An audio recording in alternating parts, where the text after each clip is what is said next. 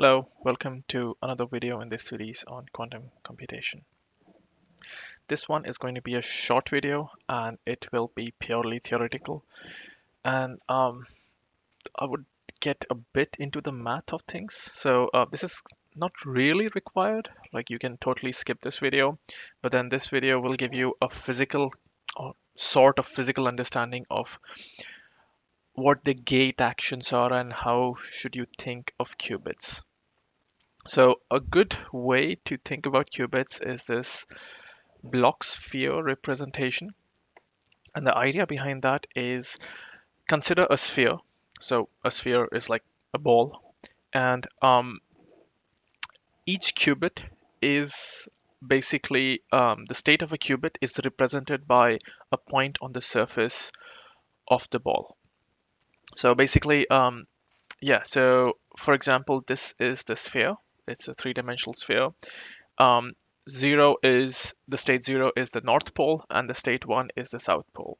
So technically the state is represented by a vector from the origin to the point on the surface. So this vector is pointing towards 0 and the vector pointing downwards would be state 1. So again, states live on this sphere. So each point is a state and there's infinite of them. So there are infinite states. And that's basically how you represent, basically how you should think about states. So states are these vectors pointing to from the origin to any point on the sphere. And the action of gates is basically rotating that vector around on the sphere. So suppose, actually, you know what?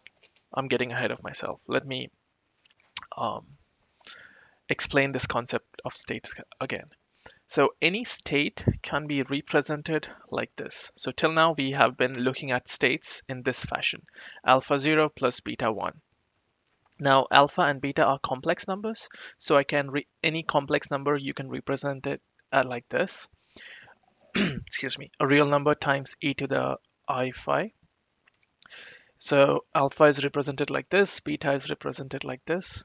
So what I can do is I can take out the phase factor common outside, and this is how my representation becomes if I just take the phase factor of the first one outside. Now, if you remember, alpha square plus beta square is 1, or mod alpha square plus mod beta square is 1. So that's one constraint.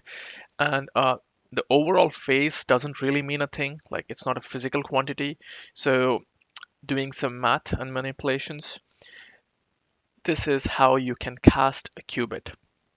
So a qubit has basically two independent degrees of freedom, physical degrees of freedom, theta, and this angle phi.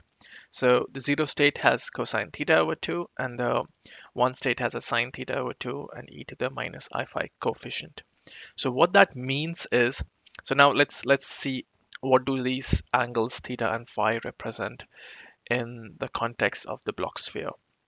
So theta is this angle from the vertical. So it goes from 0 to pi. So it goes from 0 all the way down to pi. 0 is the state vertically up, and pi is the state that's vertically down. That's the range of theta. And phi is the angle of rotation on this plane. And so phi is this plane, the xy plane. So phi goes around 0 to 360. So it can do a whole revolution while theta goes from 0 to pi. Right. So for example, what is state 0? Just state 0. So just state 0 would be this coefficient is 1 and this one is 0. So the second coefficient would be 0 when, say, theta is 0. So when theta is 0, it's the vertical. It's pointing right above. And theta being 0 makes cosine to be 1. So that is state 0. So state 0 is exactly what I said. It's vertically above. Now, state 1. For state 1, this coefficient should be 0, and that is 0 when theta is pi, because theta over 2 become 90 and cos 90 is 0. So when I put theta to be pi, I get sine pi over 2 here. which becomes 1. And then this is just a phase, which really doesn't matter. Any value is fine. So state 1 is the one that is pointing downwards. So this is a representation of a qubit, like give you a physical picture, like what is actually happening. So an action of gates are basically rotating this, the qubit point around the sphere. So, so I'll come to this diagram at the end, but I just want to like first bring this up. So the X gate is basically a rotation about the X axis. The Y gate is the rotation by Y axis, and the Z gate is a rotation by around Z axis. And the rotation is always 180 degrees in the context of X, Y, and Z gates. So you can do something in between as well, but then X, Y, and Z operations, like the way I showed you in the last video, represents a 180-degree rotation about the given axis. So X over here is pointing outwards, or it's coming outwards. Y is here and Z is here. So X, what was X gate? It's rotation about the X axis. So when I flip the 0 state about the X axis by 180 degree, it would point to state 1, right? So this is X coming out. Now if I flip this state about the X axis by 180 degrees, it will point downwards. So that's state 1. And that's the action of state X, which is again rotation about the x-axis by 180 degrees. Similar goes for y and z states. And this is another representation of the x, y, and z gates. This is the more general representation where I think this is called the symbol called psi or zeta. I think psi. This angle basically represents how much angle do you want to rotate state x by. So this is not 180. You can put in any value and this gate would work out of the box. This gate would represent angle by rotation about x-axis by a certain angle, rotation about y-axis by this angle, rotation about z-axis by that particular angle. Also notice, because for state 0 and 1, rotation about z-axis does nothing, because these states remain as is because they are on they lie on z-axis. Okay, so this is one representation of states, because this is when this 0 and 1 is one representation. I also mentioned the plus and minus representation for qubits. The plus and minus representation looks like this. So 0 and 1 lie on z-axis, the plus and minus lie along x-axis. So right, so that's why I think they're the eigenstates of the X Pauli matrix. So the plus state is here, and the minus state would be on the other side of it. So this way you can have different representations.